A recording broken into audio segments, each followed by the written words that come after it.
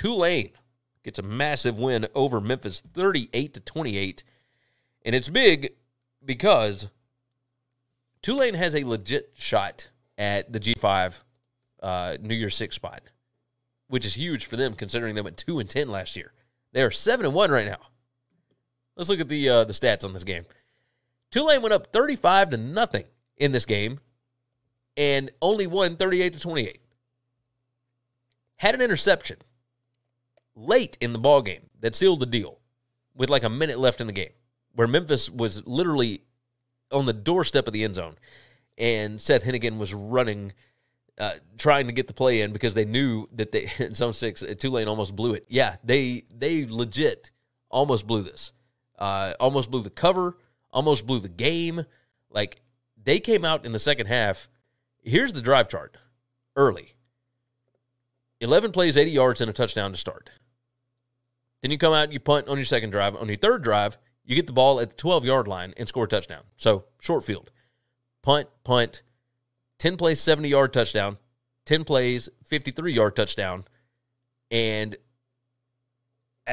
you're up 35-0 because you had an interception return for a touchdown as well. If I'm not, fumble return for a touchdown. Like, it was, Tulane destroyed them early.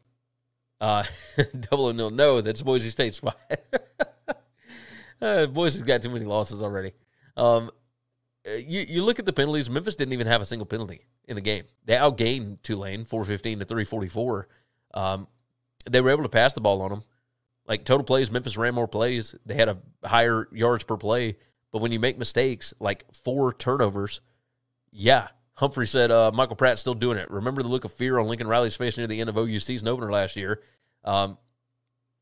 Yeah, absolutely.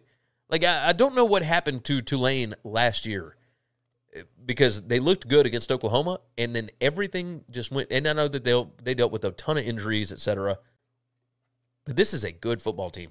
I'll tell you this: the offensive coordinator at Georgia Tech is it Chip Long? Yeah, Chip Long. And he was the offensive coordinator at Tulane for a year, and it just did not work. Remember, he was let go as the OC at Notre Dame, even though they had really successful years with him. He could not get along with Brian Kelly. He's just not been very fun, I guess, or easy to work with anywhere he's gone. It's really weird.